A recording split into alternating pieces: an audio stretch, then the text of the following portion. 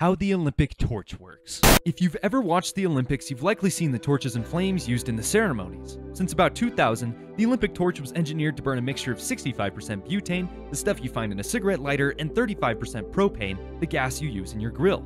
This natural gas flame emits a lot less than the magnesium, gunpowder, resin, or olive oil torches of the 20th century. This year, however, the flame became even more green.